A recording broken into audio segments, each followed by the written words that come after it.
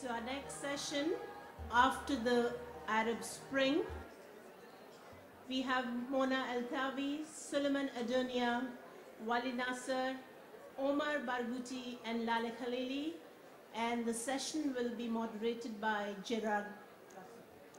Please welcome all of them on stage.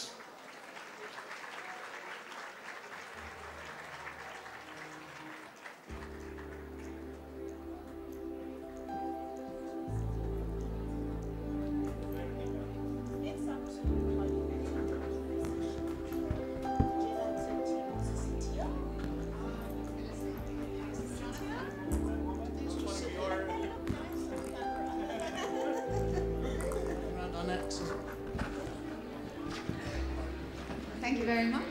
Same position as yesterday.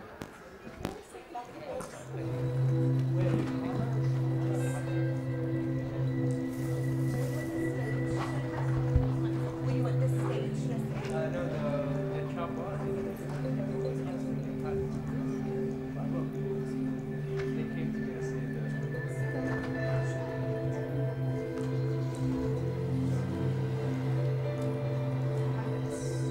This one.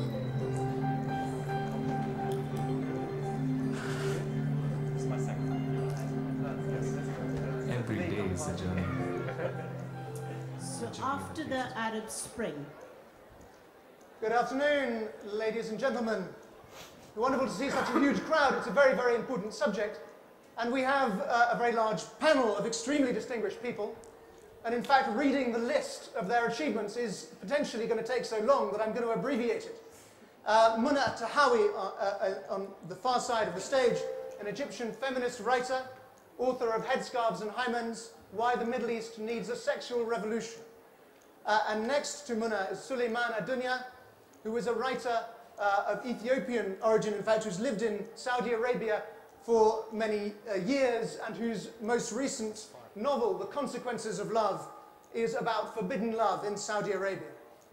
Omar Barghouti, the co-founder of Boycott, Divestment and Sanctions, and author of the book of the same title, subtitled The Global Struggle for Palestinian Rights. Professor Vali Nasr, Dean of the Johns Hopkins School of Advanced International Studies, author of the Shia Revival, on which he is speaking tomorrow, and also The Dispensable Nation, American Foreign Policy and Retreat. And then on my left, Professor Laleh Khalili of the School of Oriental and African Studies in London, who has written Heroes and Martyrs in Palestine, and also Time in the Shadows, Confinement in Counterinsurgency. So I guess when I began learning, thank you very much. Thank you. When I began learning Arabic, I learned by rote a list of the leaders of the Arab world. You know, President Mubarak is the president of Egypt, President Ben Ali is the president of Tunisia.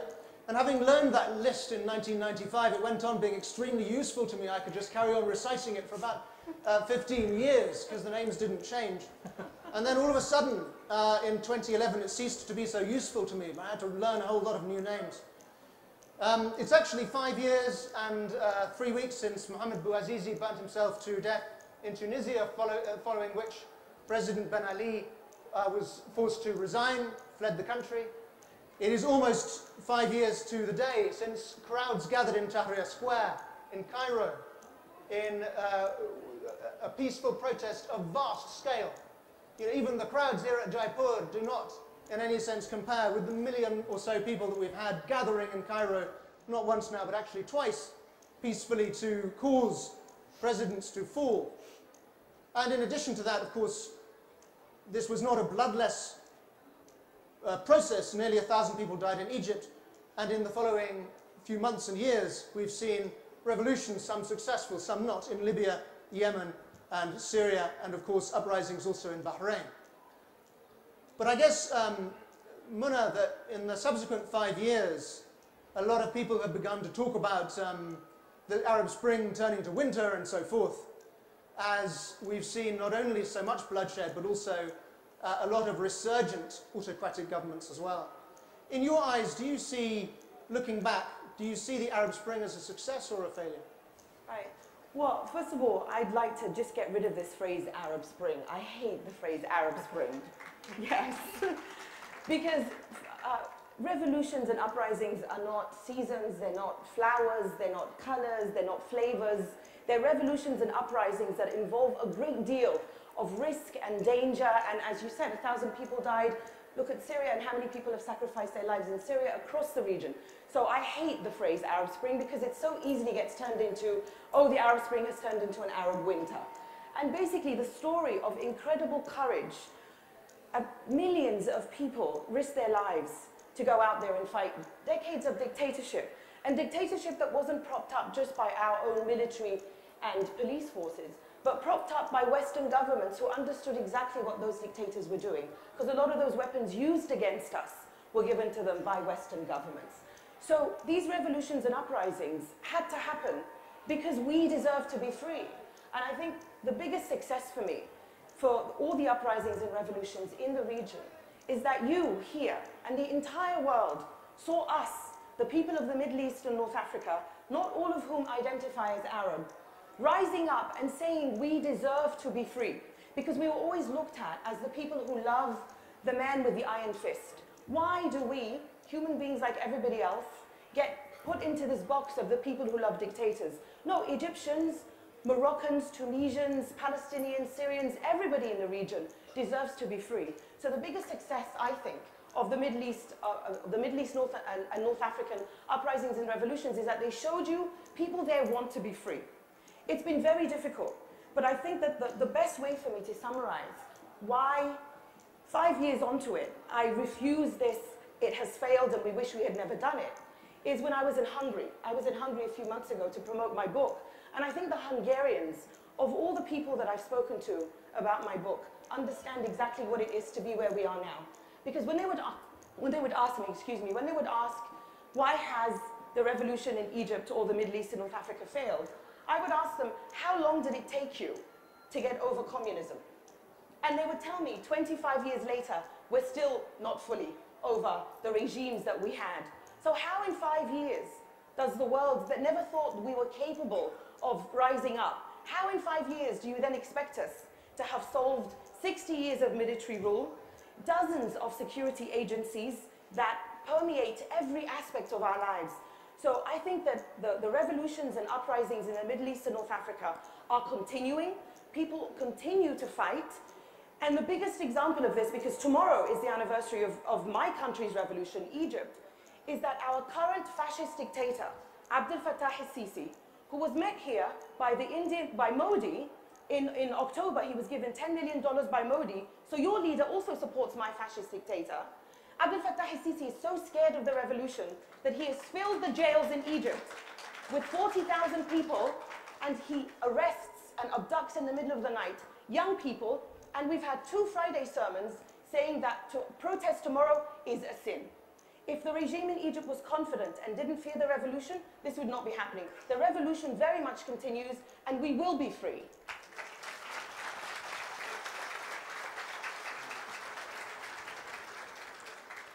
Laleh, the events, we call them the Arab Spring, but they were very different in different countries. Not only were there some countries where you didn't have mass protests. Jordan and Morocco are often pointed to because they're monarchies, and yet there wasn't a sort of protest on the streets. They're not particularly rich. But you've also had, among those which did have those protests, such different outcomes. Libya, so anarchic, while Tunisia still looks as if it's got a functioning democracy. You may correct me, but it looks as if it does. What do you think has made for those differences? I think I'd like to actually also say something about how it's almost impossible to actually assess the effects of the uprisings of 2011 in any sort of meaningful way, at least for another generation. Revolutions tend to have extremely long-lasting effects, and their echoes tend to reverberate across generations. And those kinds of effects are often very difficult to see in the immediate aftermath, because we're often standing very close to the deaths and destructions, to upturnings of regimes. Having said that, I think there's a whole number of reasons why, well, as a political scientist, we would look at the ways in which the uprisings occurred across the region. and had different outcomes. And of course, there was a lot of talk coming out of the Arabian Peninsula in particular about how the monarchies were stable. And of course, that completely ignores the fact that at the same time that you had these massive uprisings in Egypt, massive demonstrations, which eventually turned violent in Syria, the uprisings in Libya and Yemen, both of which have, ended up in civil wars, was that also at the same exact moment, in one of the places that is supposed to be this kind of a bulwark of stability, the Arabian Peninsula, you also saw massive demonstrations in all sorts of ways. Of course, everybody knows about Bahrain and the eventual intervention of Saudi Arabia in that country in order to suppress the uprisings there. But there were also massive strikes in Oman. There was an occupation of the Kuwaiti parliament by Kuwaiti youth. There were massive demonstrations in Qatif by citizens of Saudi Arabia in the eastern region of that country. And even in places like Qatar and UAE, there was massive suppression of dissidents in order precisely to prevent any kind of echoes of those uprisings reverberating in those countries. Even in places which are ostensibly quite quiet, like Jordan and Morocco, and indeed Algeria, actually, there were lots of bread demonstrations around questions of access to resources. And in fact, Algeria currently is undergoing some of those things. Now, some of the reasons for this is, of course, the differential ability of those states to provide resources to their citizenry. In the immediate aftermath of the uprisings in most of the Arab world, for example, the monarchies of the Arabian Peninsula started bribing their citizenry with all sorts of rises in their salary and with financial handouts. But there are also other reasons. I mean, the existence of organized oppositions with disciplined kind of movements are quite significantly important in actually having different outcomes. And Tunisia, for example, had had a very thriving union movement and a thriving opposition. Egypt had had a history of demonstrations, not only by unions, but also by informal sort of labor movements. And it has had a long history of political mobilization. And so these kinds of activities by unions, by youth, by students, by actually feminist activists in all of these countries had extremely significant effect in the ways in which the outcomes turned out. Now, the extent to which they picked up arms, the extent to which there was foreign direct intervention, as there was in Libya and in Syria and in Yemen and in Bahrain, the extent to which the citizenry could withstand the assault and the oncoming counter-revolutionary movements, which was profoundly strong, of course, has determined the outcomes to a large extent. But I think the histories matter, but so do the current mobilization of the opposition in all of those countries. So if you were advising Muna on how to do it again, as it were, in Egypt, the organizing? I wouldn't dare advise any revolutionary in how to do it. One, because this is the Iranian flank. We Iranians shouldn't be advising the Arabs on what to do. Number one. Number two, I actually do believe that revolutions have a particular logic. A different country operates on a set of, operates on an entirely different set of logics than a different country does, although of course there's similarities across the Arab world in the ways in which they triggered off one another, were inspired by one another, used one another's tactics, in fact had connections of solidarity across borders. I think that cannot be underestimated. But I also do think that often in these revolutionary movements, you can have a catalyst, but the tactics and the strategies emerge in the cauldron of the action. And in fact, the better those tactics and strategies manage to adapt themselves to the particularity of the situation, the more successful a movement can be. So I can't really advise, because obviously the different situations are very fast moving and they work in very different ways. Sulaiman, there's one other, I mean, there are a number of Arab states where the majority of the population are not citizens. Saudi Arabia, the UAE, Qatar, possibly also Kuwait. I can't remember the statistics for Kuwait. And Bahrain. Wait, definitely. And so the majority of the people there are migrant workers, and this is an issue you've taken some interest in, who haven't on the whole risen up, or have they? And if not, why not? Why haven't there been revolutions by migrant workers in those countries? I think there has been, maybe on a smaller scale. The question is why they've not been written about, why they have not been in the media. And I think the main problem or the main focus is, probably they're not sexy enough. Probably it's, also it has to do with nation states, citizen relationships, where I think the media, I mean global media, maybe they would pay much attention if the citizens rise against their states rather than foreign workers, you know. But it's, you know, foreign workers are not passive. I mean, my mom was a domestic worker.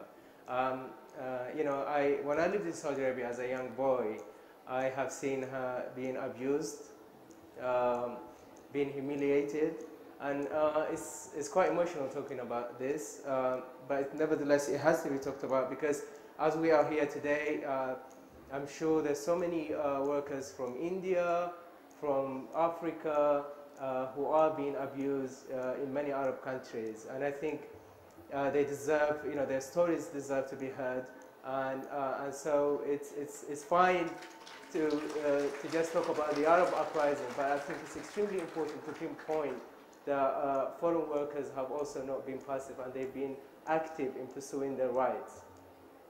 I'd like to jump in on that, because I think it's also really important to actually mention specific instances. Despite the fact that migrant workers are profoundly vulnerable in the countries of the Arabian Peninsula in particular, in the sense that they can be deported like that, there have been again and again and again instances of South Asian, of Ethiopian in particular, but also of Somali workers that strike, that at the risk of being deported back home end up you know, putting down tools, end up walking off. And of course the response in those instances is precisely to deport them. And there's very little protection against them, because of course they also provide remittances to the states. And the states are not going to protect the South Asians or the Ethiopians, or the sort of semi-existent Somali state is not going to provide protection to its citizens, because it depends on those remittances, and it doesn't want to they don't want to piss off the Arabian Peninsula countries. They don't want to anger them. And so I think it's really important to note that these guys have been mobilizing, and women actually. There have been domestic worker and also, movements like, as well. I think it was in Saudi Arabia a few months ago, where a lot of Ethiopians have protested and they have been deported. Yes. And so there is also the fear factors, where a lot of workers, like you said, you know, it's because if you protest and you're caught, if you're an Arab citizen, probably you're going also through prejudice and injustices, but the only solution for a migrant worker is to be imprisoned and deported, deported towards it. I mean, I remember when I was living in Saudi Arabia, actually, a lot of my relatives, they were deported back to Eritrea, when actually Eritrea was in a state of war with Ethiopia. So, I suppose, just turning to you, Omar, when I was, well, for about 15 years in the Middle East, the subject of Palestine was top of the news bulletins and the Arab news. It was front page of Arab press, but it was also the issue on which Arab governments would come to governments in the West and raise with them as the principal thing that they objected to in Western policy, was the fact that we didn't do enough to support the Palestinians, to put it mildly. These days, certainly looking in the West, but even looking at the Arabic press, the subject of Palestine has been eclipsed. Do you, when you look at the Arab Spring, has it been, what opportunities and what threats do you see for Palestine, for the issue, for your cause? Well, if I agree that spring might not be the most accurate term, but one thing that is accurate about this spring metaphor is the fertility. That people showed the ability, that there's fertile ground for protest, that people will no longer accept chains, and the first step of that is breaking the mental chains. That, you cannot undo that. Youth in Egypt, activists in Tunisia, in Morocco, and everywhere, they've broken the chains, the fear chains, the mental chains, and you cannot take that away. And that has been going on in Palestine. So instead of seeing this as the issue of Palestine eclipsing in the mainstream Arab media, which it has, but the mainstream Arab media is mostly Saudi and Qatari controlled. So that might explain part of it. Does this reflect that the average Arab person no longer sees Israel's regime of oppression as the main enemy of the Arab world? It still does. The absolute majority of Arabs still do see Israel as a main enemy, despite all Saudi attempts to present Iran and other threats as the major threats. They have not yet succeeded in that. And the Palestinian cause is one of the few issues that unites almost the entire region, which I agree is not Arab, ethnically speaking, we need to redefine that term. So in a way, yes, there's been a setback in terms of governments. Governments in the Arab world, new and old dictatorships, are openly collaborating with Israel's regime of occupation and apartheid. But the Arab masses largely have been more involved with their local, domestic, social, economic justice issues, but that's extremely important as well, because without freeing themselves of those chains, social economic chains, there's no way they can also rise up and help with the overarching issue of Palestine, which is an Arab issue. It's not just a Palestinian issue. So you remain an optimist, it sounds to me. There's quite an optimistic response. I'm on the optimistic side because I agree revolutions don't happen in a very linear way, in a given time frame. They take a longer time. People might have broken the mental chains, but breaking the actual chains of social and economic injustice and gaining their rights is a messy process that we need to learn. It's not necessarily a linear path. There's a Tunisian writer who actually says what you say very beautifully and emotionally. Unfortunately, I can't remember his name. But when he was asked after the Tunisian revolution began, how do you feel today, and specifically about Palestine and the fight for Palestinian liberation, he said, my mind is very much in Tunisia and in France, because that's where my intellectual background is. My feet are firmly planted in Tunisia, but my heart is in Palestine.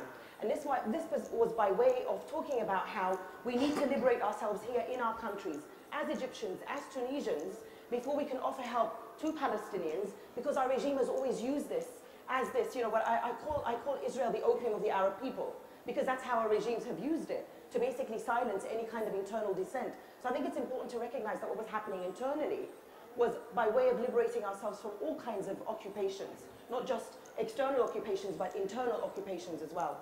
And actually, sociologically, now, again, the academic here, one of the things that's really interesting is that a lot of the movements that started in Egypt, actually a lot of the youth activists had gotten their training in how to, for example, run the gamut of security, how to counter tear gas, how to do protests during pro-Palestinian demonstrations in 2002, and again in various kinds of assaults of Israel. And Ferguson as well. Yes, and so States. there's a way in which organization by Egyptian activists around the question of Palestine gave them, I mean, there were other forms of organization, as I mentioned, union activism also was really important, but youth activists in particular got their training on how to do the kinds of protests that they were doing and doing earlier forms of mobilization, and very prominent among which was pro-Palestinian protests in Cairo, Alexandria, Port Said, and elsewhere.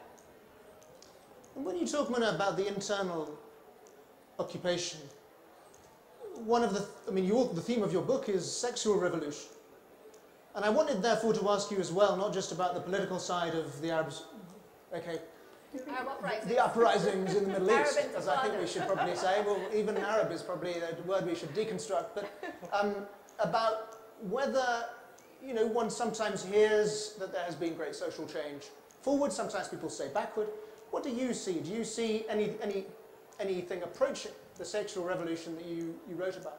Yeah, absolutely. I mean, we were talking earlier in the green room, and as I told you, Gerard, I think after I finished writing my book, the premise of which is that without a social and a sexual revolution, our political revolutions will fail. I have seen many instances of this social and sexual revolution, because the way that I see the uprisings and revolutions happening, specifically when it comes to women. Now, these revolutions, these uprisings, were not about gender equality and gender liberation. These were about women and men rising up against dictators who oppress everyone. Because often when you talk about feminism, people will say to you, well, men aren't free either.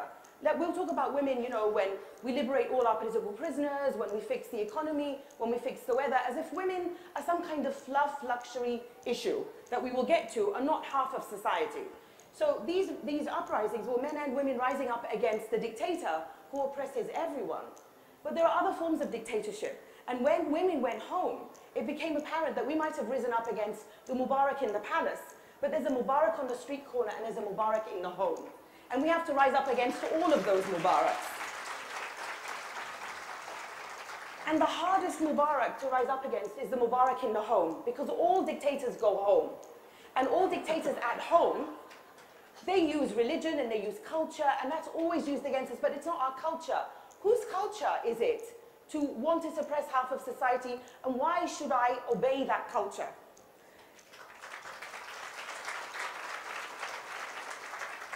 The Latino lesbian intellectual and poet Gloria Anzaldúa has said one of my favorite sayings of all time: I will not glorify a culture or a heritage that hurts me in the name of protecting me.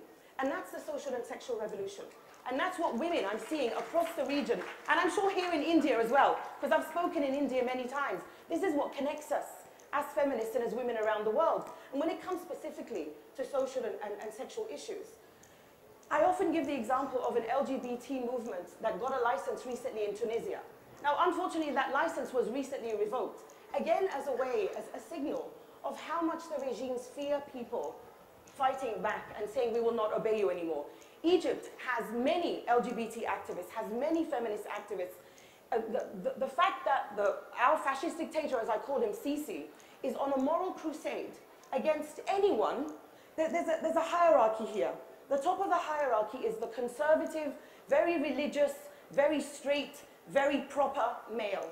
Anyone who deviates from that is hounded by the regime. So we're undergoing a moral crusade in Egypt right now because there is a social and sexual revolution happening. And that moral crusade is against the transgender community, the LGBT community generally. Many gay men have been arrested, belly dancers and pop stars. Now, I want you to ask yourself, what is more dangerous here?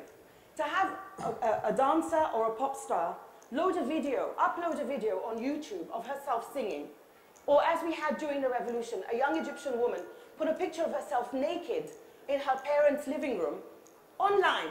You have to go onto her website to see it. Is that more damaging and is that more insightful to violence than a military regime sexually violating women with so-called virginity tests, than a military regime that sends thugs into the street to beat and sexually assault women? What's more dangerous here?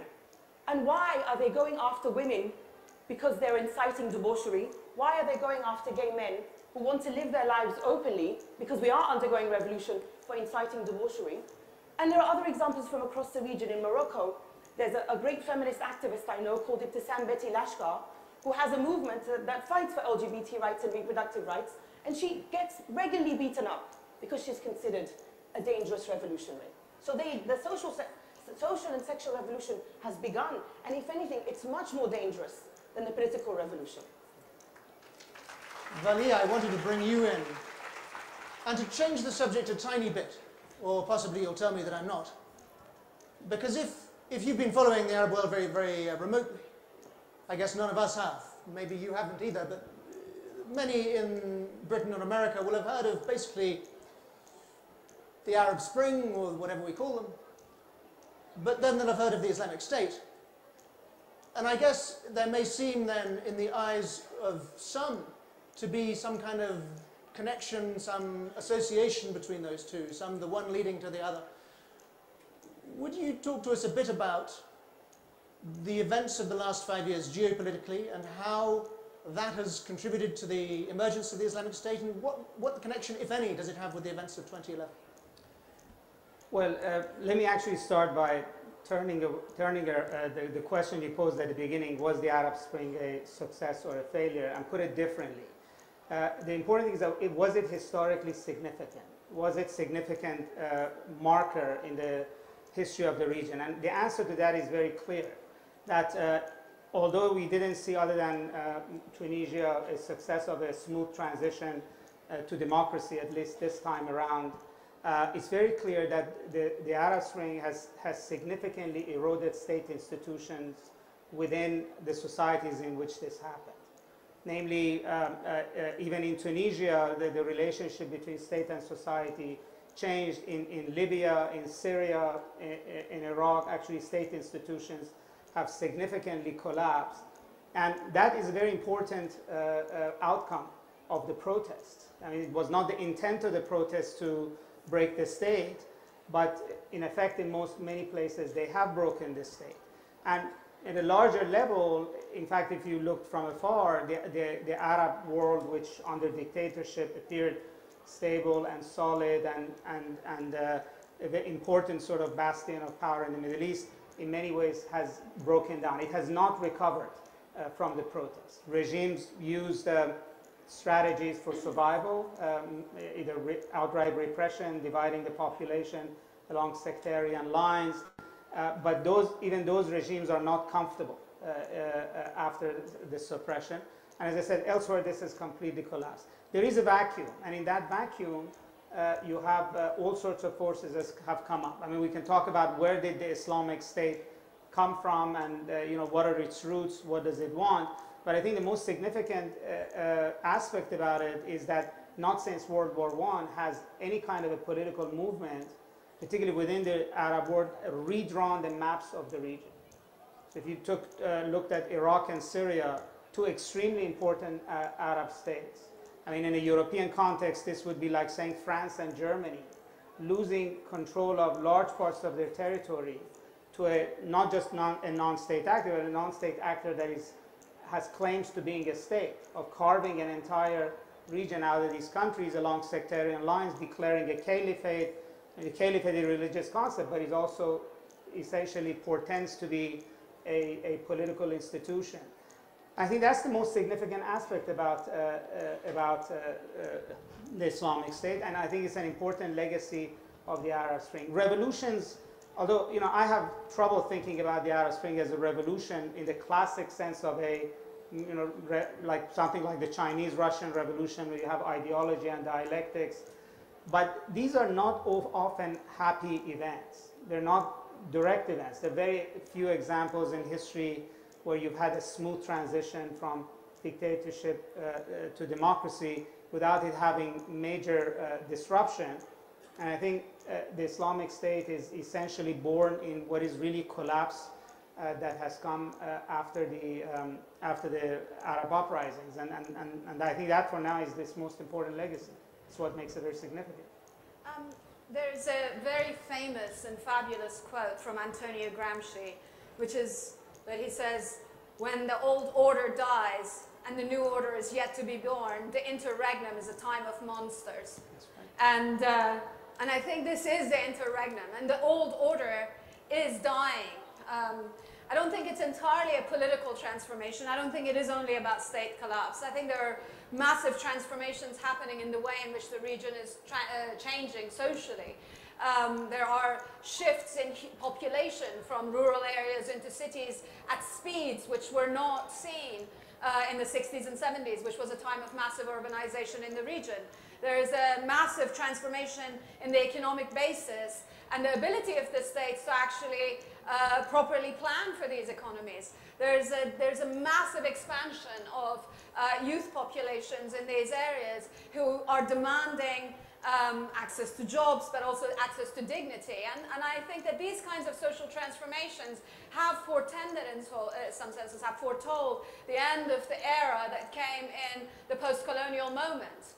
And I think the end of that era, as I said, it's as things have transformed in this huge sort of way, and yet we don't have any clear sense of what is supposed to come next. It is in that moment of social upheaval where you do see the most violence, where you do see these organizations that have been born not just of the Arab uprising. I mean, the roots of ISIS really go back to the US invasion and destruction of Iraq in 2003. And its history of support for these kinds of movements, and also many of these guys actually served in U.S. prisons, and so in U.S. prisons and detention centers in Iraq. And so, in some senses, these kinds of monsters are born in that moment. And I think once we have a clearer sense of what the future will be, once there's a clear sense of political mobilization towards a particular goal, whether ideological or some other form of politics, I think then that the ISIS will wither away in some senses. It will become much less of a monster and much more of something that we could flick away, hopefully. We were talking, Omar, before about the role of the West, and it's a little bit, as Laleh has mentioned, the history of support for Islamist movements you raised as well. But also, of course, the invasion of Iraq in 2003. But do you think there's anything good that outsiders can do at all? Yes, I mean, outside governments are very much a domestic factor in the Arab world. They're never hiding behind the screen. They're very much dominant players in Arab domestic politics. be it with the dictatorships, maintaining those dictatorships, giving support initially to the rise of Taliban, to Al-Qaeda, eventually to Daesh, ISIS, and so on. They're always playing that role. The only hope comes from people, from citizens, from social movements in the West, not so much from governments. We don't expect much from governments because they're not answering to their own populations on certain issues. I mean, this Western democracy is becoming more and more of an oxymoron to an extent. I mean, it's really sad. But we're seeing a rise, for example, as far as Palestinians are concerned. There's certainly a rise of support for the boycott, divestment, sanctions movement, for example. That's unprecedented. We've never seen this much American grassroots support.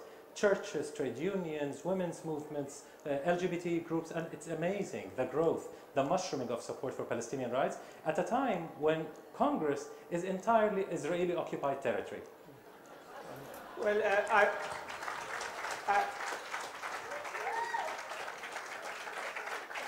I think it's also very important not to, particularly because this is a tendency within the region, to sort of abdicate any kind of agency and responsibility and put it all on the Westerners.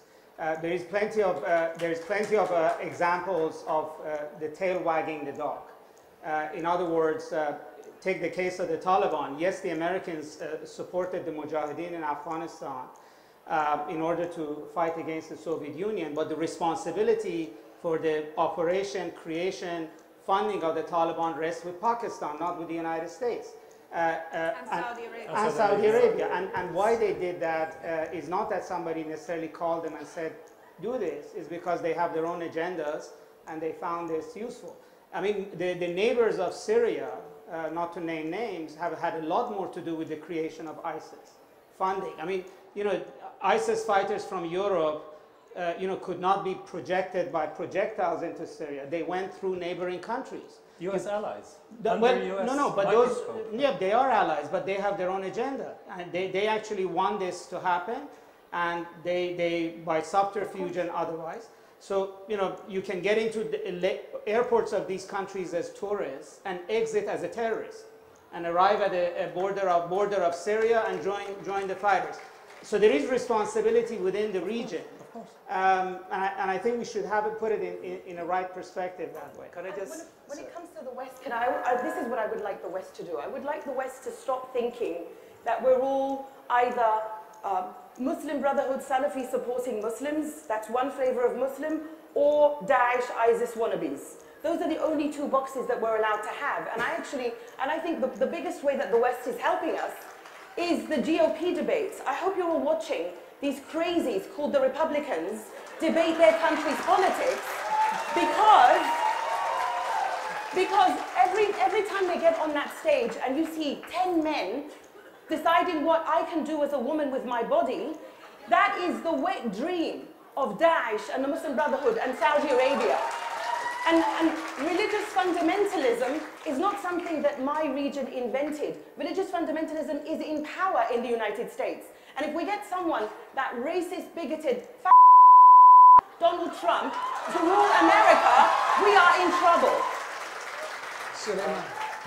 No, I totally agree with you. I think it's very easy to pin the whole responsibility on the West, and I think that's very, very popular in the Arab world. The reality is, I think, for example, the Arab states have been stirring all anti-Israeli, anti-Jewish sentiments, while they basically are racially committing atrocities, no, I wouldn't say atrocities, but racist behavior against Palestinians, refugees in Saudi Arabia, in Lebanon, in Jordan. So I think the two, we need to actually discuss the kind of the relationships between Arab responsibilities, Arab states' responsibilities also in the kind of Palestinian-Israeli situation. I agree. It's not an either-or, and it's not a dichotomy, really. In many cases, those factors all work together. And we're not talking about, Arab regimes that are anti-US, God forbid. Yeah. I mean, they're all within the realm of US power and influence. So the US allows certain Arab governments, like the Saudi government, to get away with massive human rights violations. It allows Turkey to get away. Of course, Turkey is acting on its own. for its own agenda. But it's given, and Pakistan as well, they're allowed through US support to do what they do in supporting Taliban, in supporting ISIS, in the case of Turkey and Saudi Arabia, and so on. If the US wants to stop ISIS tomorrow, they will turn Turkey. Not one barrel of oil passes the Syrian border, and they will stop it. But they're not telling them that. So I'm not saying there's no Turkish factor, there's no Saudi factor, but the overarching, much more powerful factor is US complicity in maintaining this strife and conflict. And if you were making predictions, Vali, if you were looking for the Middle East in 10, 20 years' time, what would you be looking for? What do you expect? I know you're down as a very savvy predictor of the future, which is a very much hostage to fortune, isn't it? But anyway, give us a little bit of a prediction, if you don't mind. Well, you know, nobody can have a crystal ball, and particularly because of the amount of complexities that have been mentioned. But I think, first of all the issues that we believe caused the Arab uprisings are still there. So that's not gone away, and I agree. This is, and that's for that reason I think that thinking about this as success or failure, I think is the wrong way of thinking about it. So issues of youth unemployment, lack of dignity, lack of political freedoms, lack of development, the social gender issues that were mentioned, these are all still there. And you know, General Sisi has not presented any plan for how these might be resolved. It's basically maintaining a status quo. So it's anybody's guess when Egypt will blow up again, or at least the status quo would be disturbed. And the process of rebuilding state institutions in Libya, in Yemen, in Syria and Iraq is going to be very difficult. I think you know, these societies, something major in it has broken. It's not a given even they might re-emerge in the existing territorial boundary. The negotiation for any kind of a final settlement is difficult. I mean, we could look at the civil war in Lebanon. It took 15 years before they came to an agreement to end the civil war and some kind of a truce, and still being in a big problem. But there are some fundamental shifts happening. The Iran nuclear deal and Iran's re-entry into the region is going to change, is going to bring big change. And again, that's not going to happen overnight. But you know, the Middle East had been run essentially as an American, you know, authoritarian Arab regimes and American alliance maintaining security, stability around Israel's borders internally, and that alliance is in tatters. And on the other hand, you know, the Iranians are coming back in the region. So, you know, the political map of the region is going to be very different. If I was to say the very hopeful thing is, you know, Iran will be far more open and on the path of sort of reintegration 10 years from now, and that would be a good thing for the region.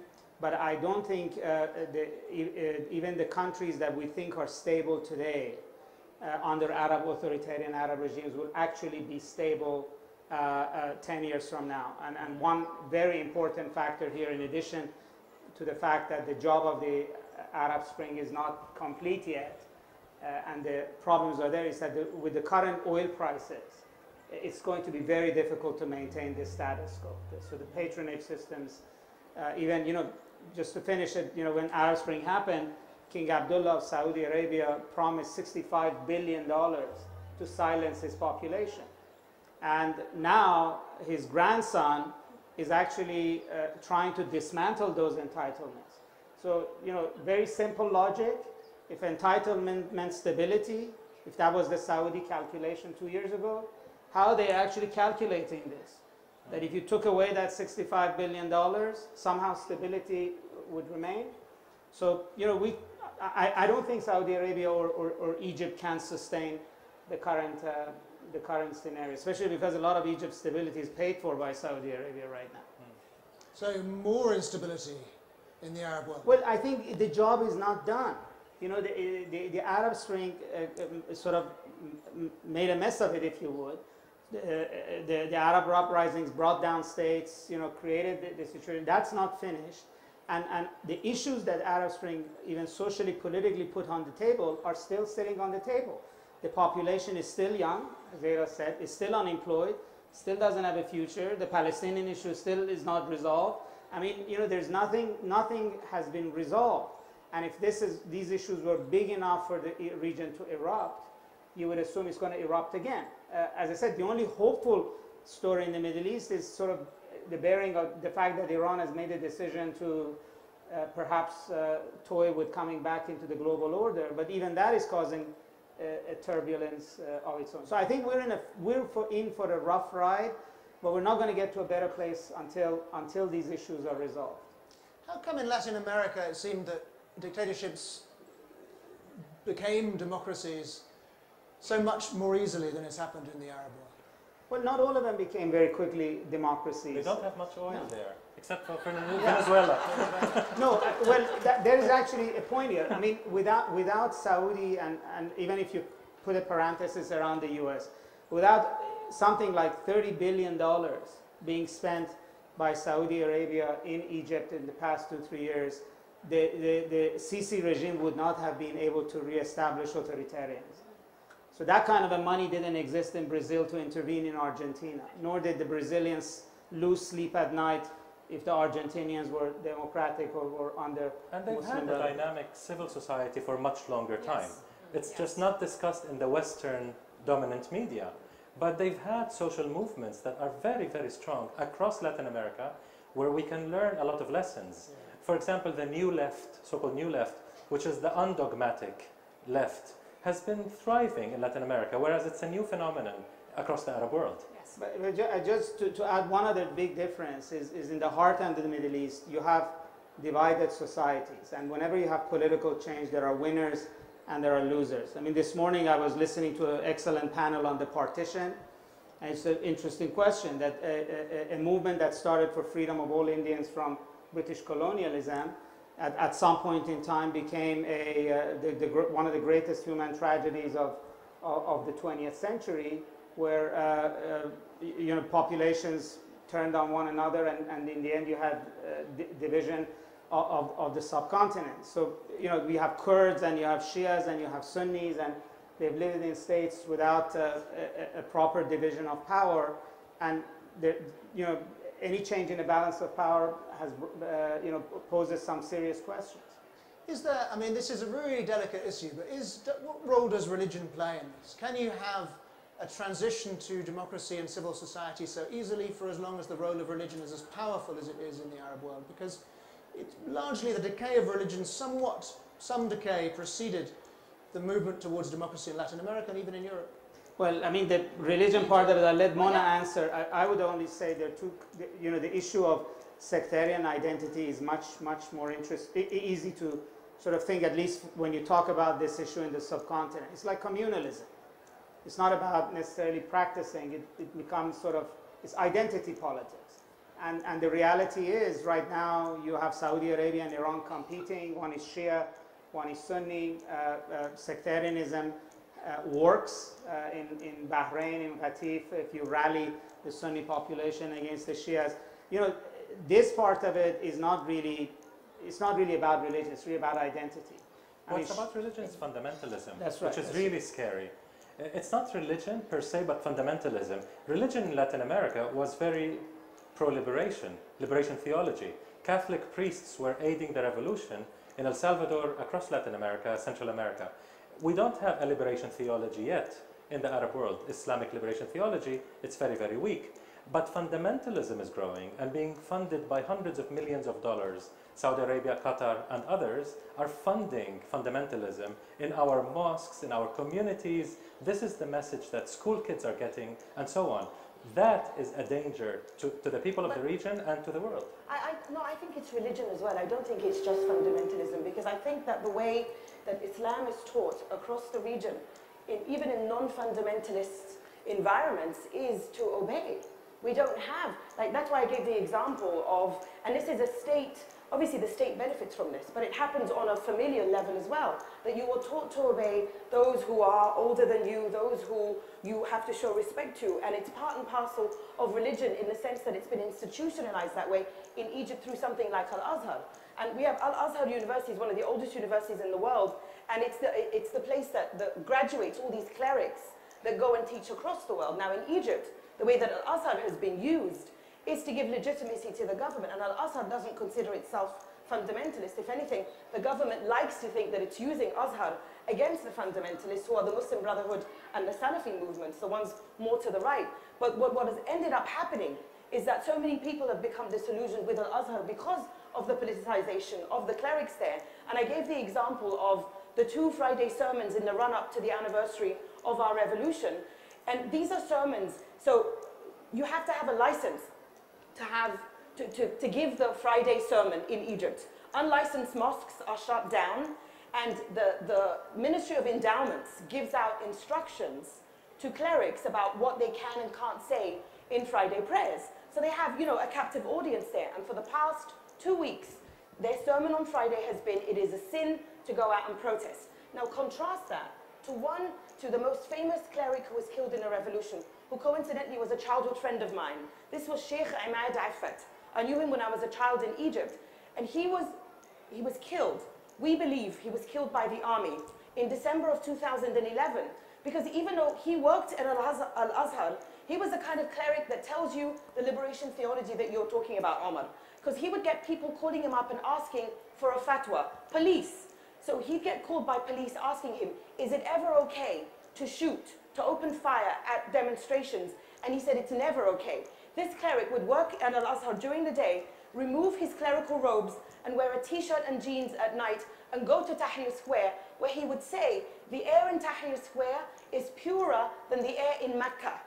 This is a cleric, because he was saying that freedom is purer than the way that our regime is using religion, even in the so-called moderate religion, even though I hate that word moderate, of Al-Azhar. So why is my childhood friend, Ahmad Affat, shot dead, this cleric? Because he would say torture is a sin, dictatorship is a sin. We never hear our clerics saying this. So of course religion is a part of this, until our clerics are on our side. And this is where the Shia in Saudi Arabia have done this. The Shia in Saudi Arabia, in the form of, remind me of the name of the cleric who was executed? Nimr. Sheikh Nimr. Now, I'm not a religious person, and I don't need my freedom and liberation theology to come from a religious symbol. But the fact that Sheikh Nimr would get on a stage or on a pulpit and say, the Saudi regime, the Assad regime, the Bahraini regime, any regime, dictatorship is a sin, that's when we start talking about liberation theology.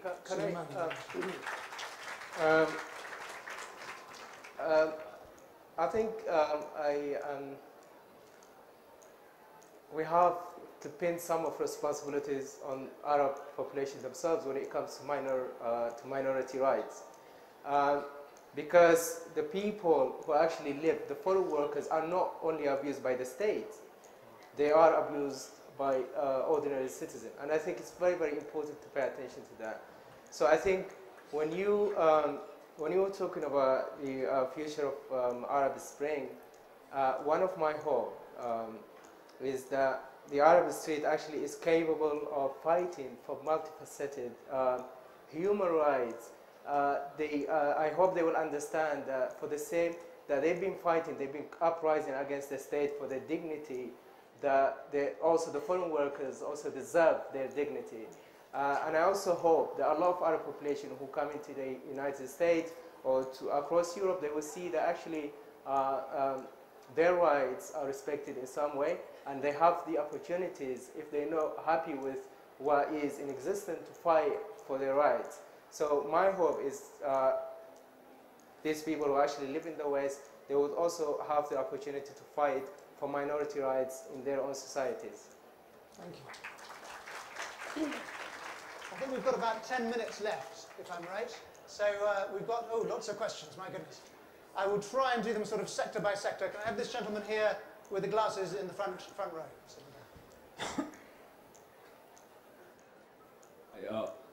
My question is to Ms. Eltahawy. So you find that the Egyptians who rallied in the streets of Tahrir Square against President Morsi, you had tamarrud, you had student movements, you had women coming out of the streets. Why is it that they've silently accepted the oppression of Abdel Fattah al-Sisi? Right. Because I work with Egyptians. In fact, I happen to be a migrant worker in Saudi Arabia. It also happens that I was born in Qatif.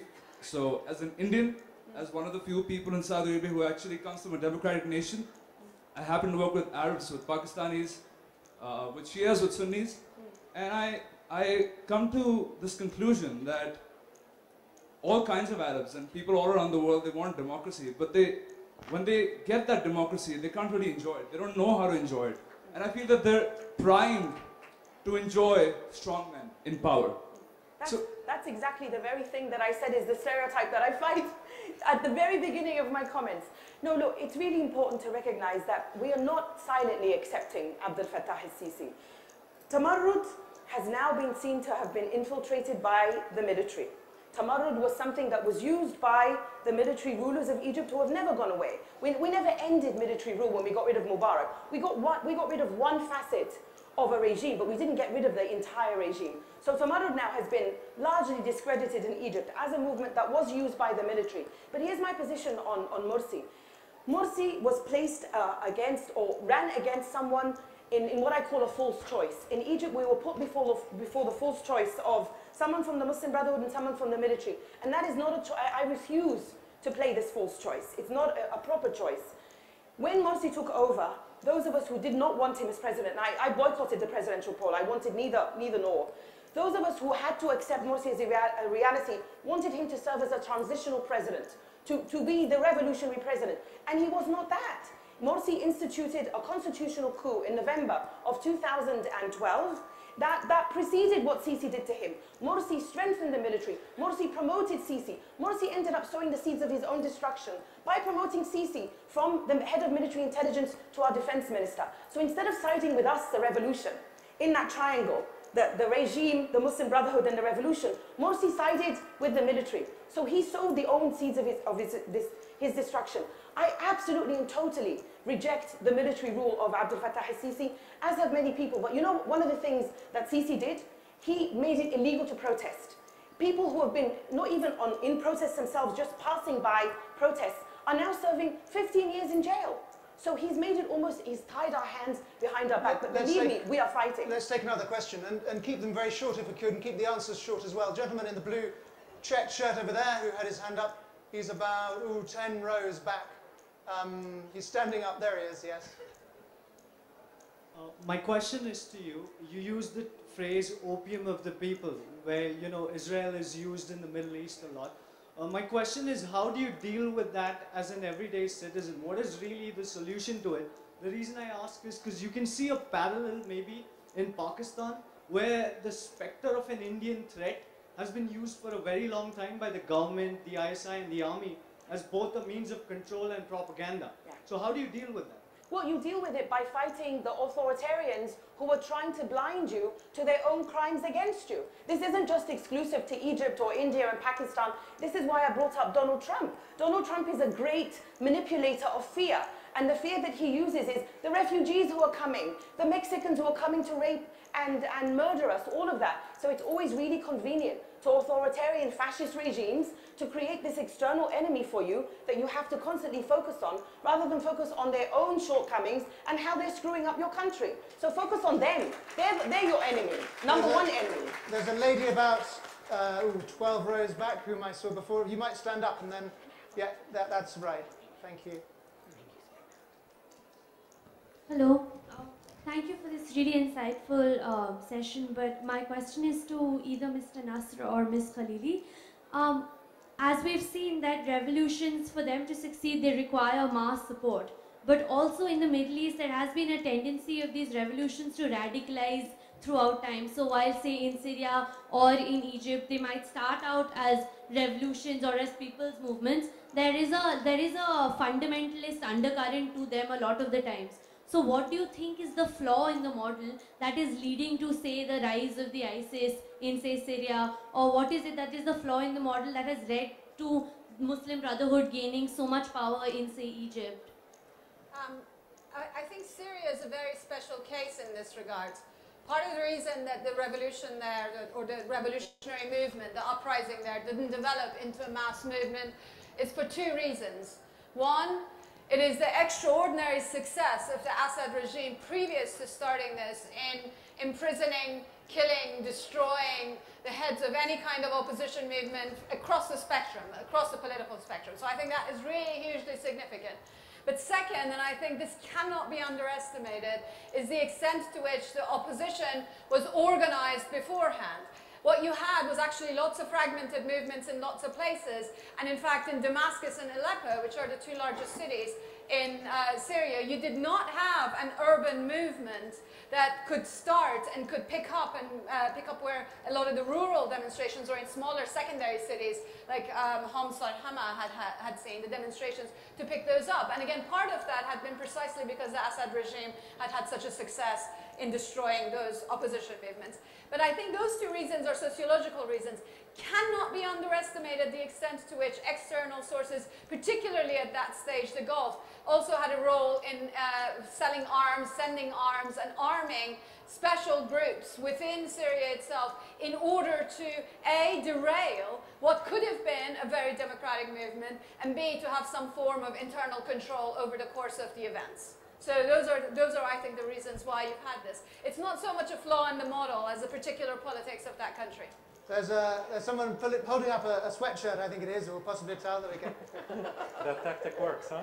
It's a good tactic. Is there anyone at the back, by the way, right at the back, who wants to ask any questions? I don't see so many.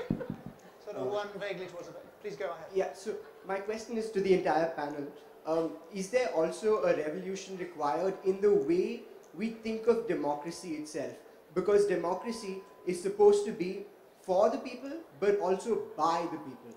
And I ask this because 3 times on the panel it was repeated, we can't expect anything of governments, we have to reform state institutions, and there was not adequate choice in the people who could lead us. So I have these questions for writers, for activists, for academicians even, who they wield considerable influence. So perhaps is it now time to think of democracy as by the people, and we are the people who sort of need to step into the political system, instead of just saying they are not allowing us to do a certain thing.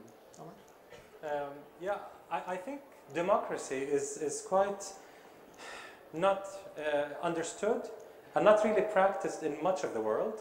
And I'll start with the home of democracy in the West.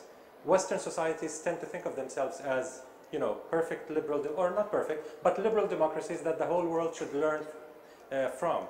But in many cases, in most cases, especially the United States, but not just the United States, it's turning more and more into a plutocracy, or oligarchy, if you will, where the rich and the most powerful make all the main decisions. The people affect very little, very, very little, in terms of where the budget is spent, the militarization of society, security, social services, and so on. And I think this American model is being copied to an extent with some variations in the United Kingdom, across Europe. We're seeing it on the Palestine question, as well on many progressive questions. It's the banks, the oil companies, the military establishment that have wielded much more power than the citizens. That has to be challenged from the grassroots up, with social movements mainly. And Vali. Well, I mean, how you write your constitutions and what are your rules of election, you know, these things matter, and sometimes, you know, too much democracy also can create political chaos as well, and partly the organizing into winner-take-alls or just presidential systems, etc., has to do with some economic, social questions as well. But, you know, we're not talking about an actual mature democracy and its problems in the Middle East. We're talking about democratization. And it's important to sort of note that there are very few successful cases of democratic transition. It's almost like a unicorn phenomenon. There's many more cases of false starts, of collapses, of the process being derailed either by coups or civil wars, or after a period of time after the first political contest having difficulties. In others, we have to know that, you know, the ideal is democracy, but we should expect that a successful case is actually a rarity, and it requires a lot of things going right from outside as well as economically, socially, etc. For instance, homogeneous societies are much more likely to succeed early on than divided societies. The honour of asking the last question is going to go to the lady in the denim jacket in the third row. She's holding a water bottle. Anybody who's waving something. And I'm very sorry to everybody else. Hi, my question is to Ms. Mona. So we hear so many things and we read so many different things. So in reality, is polygamy female circumcision and mandatory for women to cover up actually there in the Holy Quran? Is it written? FGM, female genital mutilation, is not in the Quran. Polygamy is in the Quran, but it's often, when you talk to people about it, when you want to argue about it on a religious basis, it's often prefaced with the notion and the reminder that it also says in the Quran, if you can't be equal to all your 4 wives that you're allowed to have, then you should only have one. And what was the last one? Forced veiling? Yeah. Not the forced veiling. The idea of modesty is in the Quran, but how that modesty is actually enacted in real life is not in the Quran. But all of those 3 things, Mona wants to ban, or Mona wants to get rid of, and Mona is a Muslim. And so Mona is constantly in wrestles with the Quran and wrestles with what I call Islamic feminism. Feminists like Amina Wadood and Ziba Mir Husseini and many others who belong to a movement called Musawa, which means equality, that I belong to, but I belong to it as a secular Muslim. And all of those things have to be fought. When it comes to polygamy, it clearly has a detrimental effect on families. It has been studied. There's been surveys in Malaysia by a group called Sisters in Islam, everywhere. I'm a fan of polyamory as it is practiced by everybody. I believe it is men and women's rights to have multiple partners if that's what they choose. Thank you. I wore hijab for 9 years. I chose to wear it. I chose to take off the hijab, but it took me 8 years to take it off. Why is it harder to choose to stop doing something than to choose to wear it? And FGM, my extended family has had it extensively, much to my heartbreak, and it is something that I'm obsessed with, and it's taking us too long to get rid of. It exists here in India. The Buhari community has it, but I understand that there is a successful petition that has been begun to break the taboo and to stop the practice. So I hope that within a generation we can get rid of all of those things. Very good. And Muna's also speaking on this. I'm very sorry there's no time for any more questions. There's a lady making throat-cutting gestures, and I need to obey. So thank the panel very, very much. Fantastic discussion. Really, really good to hear from you all. And I'm not sure whether Muna or Vali, whether you're signing books at the back? I think Mona, some people are waiting for Mona. So after the Arab Spring, a lovely session. Thank you, Mona Eltahawy, Sulaiman Addonia, Vali Nasr, Omar Barghouti, Laleh, Khalili, and Gerard. Thank you for this lovely session. Mona will be going at the back of book signing, and we have a next session here, bang on. It's a conversation about this book on JLF sessions, conversation at Jaipur, the spirit of JLF with Amish Tripathi, Namita Gokhale, William Dalrymple, Urvashi Butalia, and Sanjay Roy.